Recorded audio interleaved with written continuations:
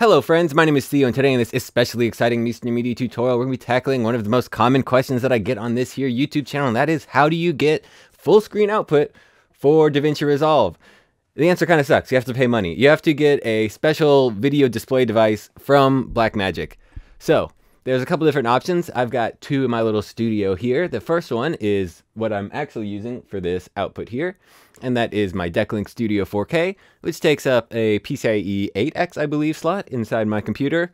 So if you're in PC world / you have a computer you can stick one of those in there, you're in luck. It kind of sucks that it takes up a PCIe slot, but I don't have any Thunderbolt.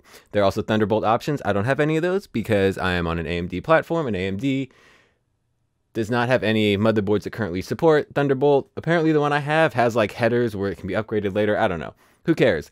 And the other option I have is my Ultra Studio SDI, USB 3, etc., etc. That only goes up to 1080p. It didn't really work great for my full screen output. When I used it, it had sort of like glitchy issues, but I think that might have been a problem with having to run a big USB cable, because right now it's stuck right there and my computer is way over in another room.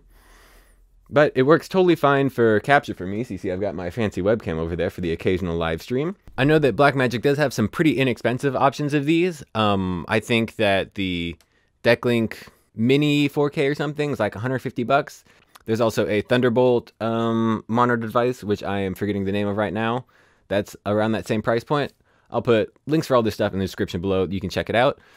You can also normally find it used. I got my Decklink Studio 4K for an absolute steal. It was great. But then once you hook them up and everything's working, it's a pretty simple process to get them working in Resolve. And they work in pretty much every other pro application that you want to use. In my experience with Premiere and After Effects, the built-in Mercury playback thing is actually better. It just goes through your graphics card, and I wish Resolve would do something like that.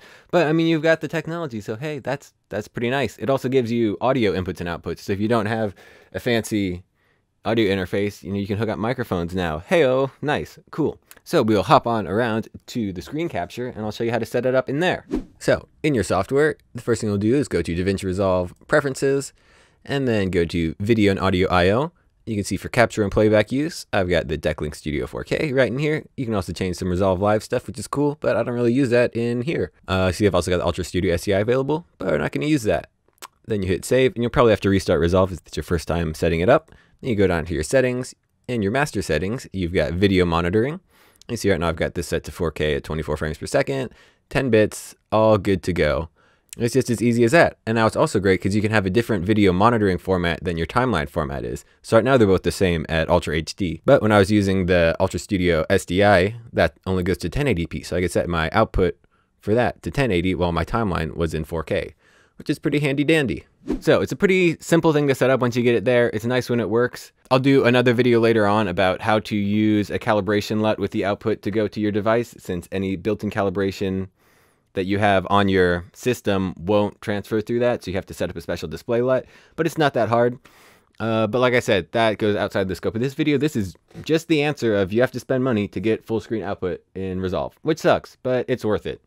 Another great thing that it allows you to do is I have the SDI output looped into the SDI input on my Decklink Studio 4K, so I can actually stream color sessions anywhere across the world, because I know a lot of my YouTube audience, or people who hear about me through the internet, aren't in Nashville. So it's just mail a hard drive here, set it up, schedule some time, I'll go through Shot Match. It's great. That's enough commercialing. If you want to hear more about that, you can go on MrMedia.com and shoot me an email. We'll talk about coloring your project. But we'll save that shameless self-endorsement for the end of the video. Speaking of the end of the video, if you liked this video, give it a like. If you didn't, give it a dislike. No matter what, leave your feelings down in the comments below. If you want to see more videos like this, be sure to subscribe to Mr. Media YouTube channel. If you want even more goodness, check out MrMedia.com/products, like I've mentioned before, where you can get all sorts of good stuff to help your color grading go faster, easier, better, etc. Once again, I've been Theo with Mr. Media. Have a great day, and I will see you next time. Bye.